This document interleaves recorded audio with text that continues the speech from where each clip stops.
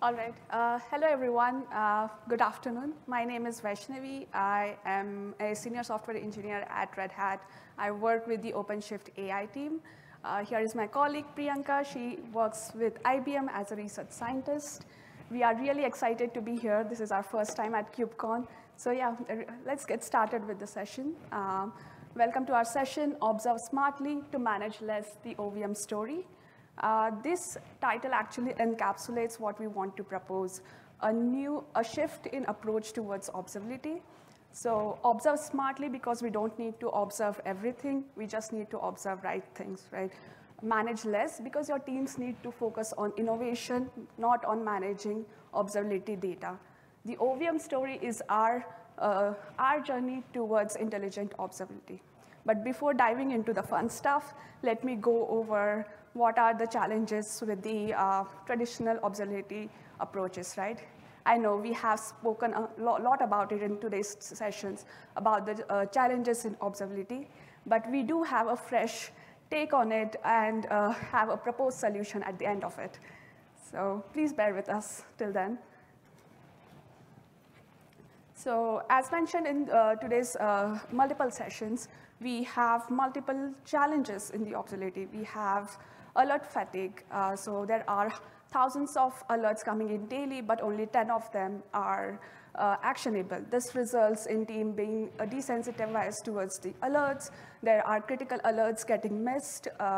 There is also a risk of engineering burnout.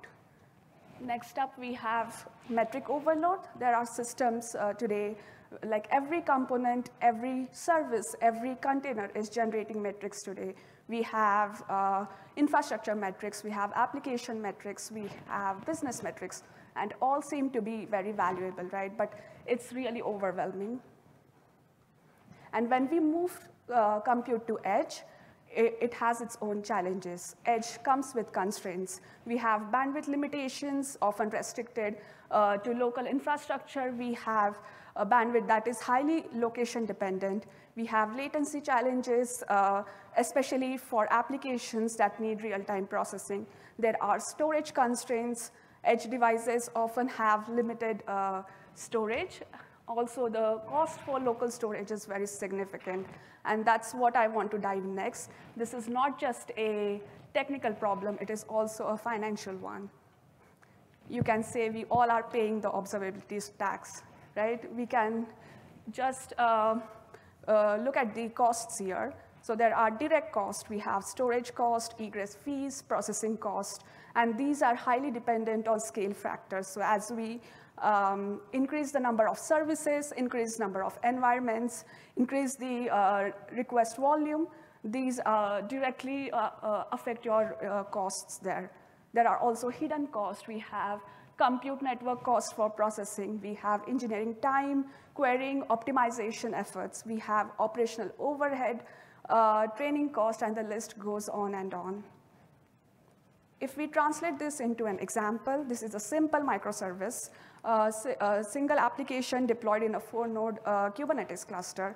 Pretty standard monitoring stack here. We have Prometheus, Jaeger, and FluentD, and we are running constant load over 24 hours. And if we look at the volume and cost breakdown here for 30 days of data and just add up metrics and metrics traces and logs, it adds up to 450 GB per month. And also, if we look into the cost, just adding up egress and storage costs, it comes around $50 per month. But this seems less, but just want to emphasize here, this is just one single application over a period of 1 month. So if you add the scale factors here with number of environments, services, and the increasing volume requests, it will go into thousands of dollars. We do have links to some real-world use cases here that generate billions of metrics per day. And now you can imagine the exponential growth in cost in those. Let's look at some survey results here. The theme is common.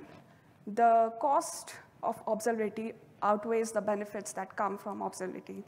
The last metric here is pretty telling. 98% of respondents state that they limit observability data to save the cost. And you might say, OK, that is one of the thing that we can do. We can just collect less metrics or sample everything, right? And that will help us with the cost. So there are some dangers to naively reduce the volume. We saw additional time spent in preparing that data. There is risk of dependent processes breaking. There is a risk of losing valuable insights and analytics.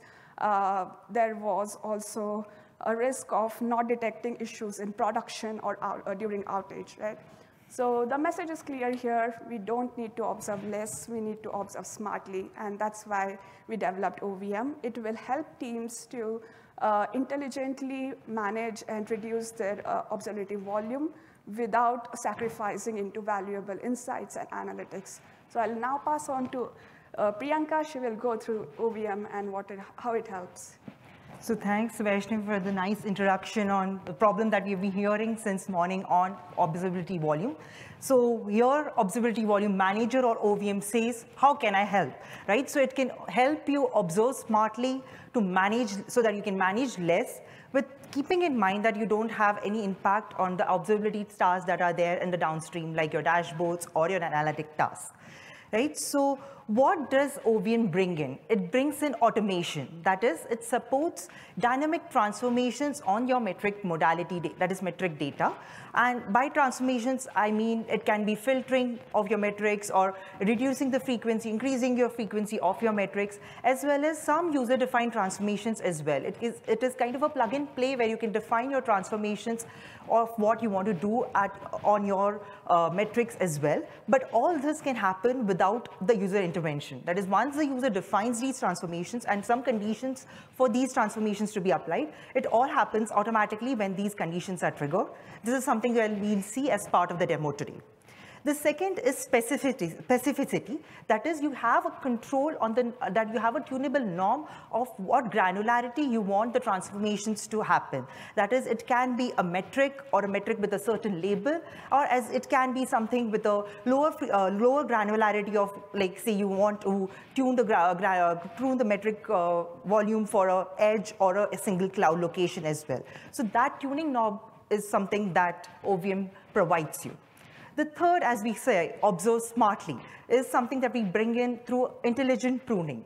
That is, we analyze these collected metrics and recommend transformations that can be applied on these metrics. Because as Vaishnavi said, there are billions to trillions of metrics being collected every day. You don't know what kind of transformations need to be applied or what kind of patterns these metrics have. There can be some similarities across these metrics. Some metrics can be derived from some other metrics, and these are some patterns that our intelligent pruning can provide or recommend. And obviously, once you like it, you can just automate and let it be of the part of the automation cycle as well.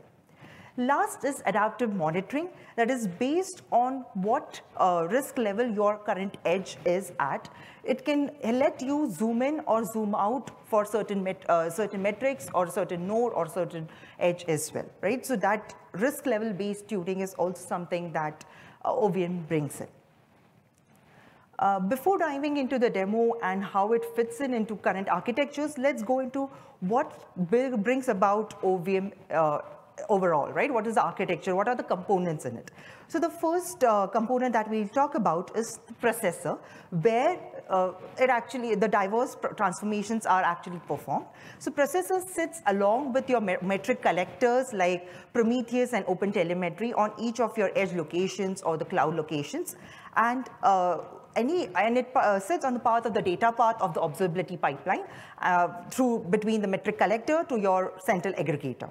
Right? And what kind of transformations it can perform is something like filter, frequency, aggregate, or your user-defined transformations. But what to perform when is something that's triggered or is given as an input to the processor via our manager, which is our central component, which also exposes crude APIs to any user where he or she can define, okay, this kind of rule triggers this kind of transformation for so-and-so cloud or so-and-so set of clouds.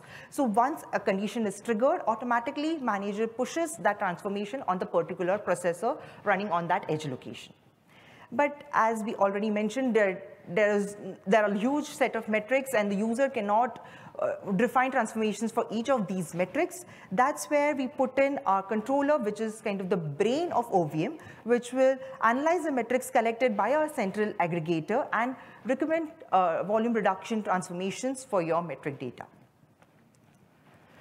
So before going into the demo, just to highlight that where we can fit in, right? So most of the tools that are used in the market today do support Prometheus and open telemetry kind of metric format, and they have an agent running on each of their locations, and they have a control plane running centrally where it'll have UI, it'll have dashboards running, it'll have analytical functions running. Right? And our processor can sit along with the agents that these tools have, and our controller can be part of their part of their control plane as well. Right? So it can easily be available or work with these stacks because they support Prometheus and open telemetry data formats as well. So let's see OVM in action now. So as part of the demo, we have a setup where we'll have two edge locations, the east edge and the west edge, where there are app and cluster metrics being generated and being collected by Prometheus. We have the same demo with OTel as a metric collector, and it's available on our GitHub repo. So our processor sits along with the metric collector, and the transformations as the first part of the demo will be defined by the user, and we'll see how the specification of the transformations need to be there. And as second part of the demo will show without the user intervention how controller can provide these transformations. Right? So we see everything is flowing well, the metrics are flowing in well to the metric aggregator. Next, we just see what kind of transformations can be applied. So for the east edge, we will try to induce a network condition or a network bandwidth restriction. So in that case, what will happen is this expression will identify that there is some network condition happening. And based on that, we'll fire an action. That is, the firing action for us will be to add a filter transform. So that it will allow just the app network metric to flow in for a particular IP or a particular pod or a particular application, which is identified by a label that is IP 192.168.1.3, and the action will be just included. And if you have wanted something else, you could have put in exclude instead of include, or in fact use a drop transform as well. Right? The second transformation that we talk here is on the west edge, where we say that there is some issue happening on a particular node of that cluster, and you want to drill in or zoom in more into the network metrics, or zoom in more into the metrics of that particular node. So you want to increase the frequency of that particular node from the default 30 seconds to 5,000, that is 5 seconds. That is, instead of the 30 seconds, scraping the metrics every 30 seconds, it will be scraped every 5 seconds. So that's what is the second transformation that we have defined here for the west edge. Now, in the interest of time, we'll just show the first transformation being triggered, where we induce a network condition on the first edge, that is the east edge. And in the east edge, we see the network condition happened, the rule started firing in, and based on that, automatically the transformation got added. Right? To see what transformation got added, let's go into the manager UI, and on the east edge, we see the transformation being added, and you can see that, okay, the filter transform added for the 192.168.1.3 IP metrics to be only included, and rest all to be dropped. Right? So to actually confirm the transformation got applied correctly, we go back to the aggregator dashboard, and we actually see only that IP metrics to be flowing in, or that application's metrics to be flowing in, and all the other metrics are being dropped, as you can see. So, but as you saw till here, that it was a user who had defined these transformations, and that's not feasible with the billion and trillion amount of traffic that we had, metric traffic that we are seeing every day in the cloud infrastructures.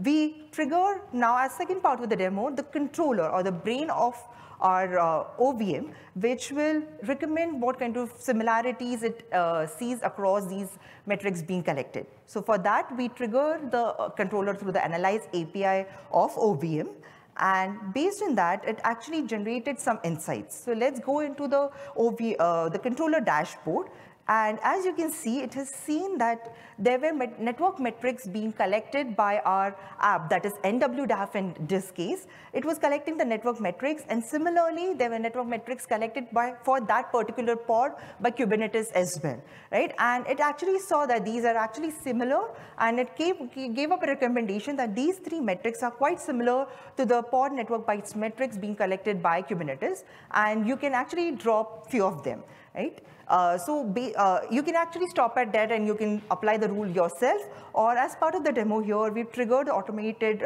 transformations being applied by the controller itself. And let's see what it applied on the manager UI. So we go back to the manager UI, go in to the east edge and see what got applied, and you can see that automatically the controller applied the transformation to drop the NWDAF network utilization metrics because they were similar to the Kubernetes network metrics being generated. And now that the transformations got applied, we'll again go back to the aggregator UI and see that the transformations got correctly applied. You could see only the network metrics for Kubernetes flowing in, and rest all have stopped flowing in. Right? So the drop had happened automatically. So as part of this demo, we saw that automatic transformations got applied. You could drill down to the granularity of a metric, and you can specify at the level of what label pair you want to apply the transformation for. We could actually provide you intelligent pruning because all these things could be done automatically by our controller, and we could adopt based on your network conditions as we could zoom in and out the frequency of the metrics as well. Right? So that's what we have for OVM right now.